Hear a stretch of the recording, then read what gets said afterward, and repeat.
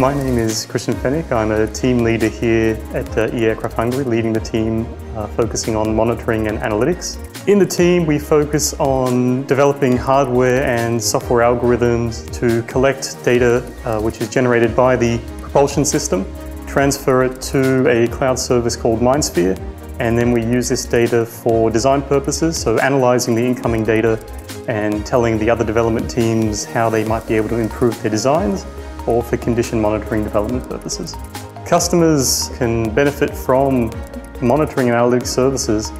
by allowing us to reduce their maintenance times, by providing advanced warning when faults are being detected well before they become a costly fault to repair,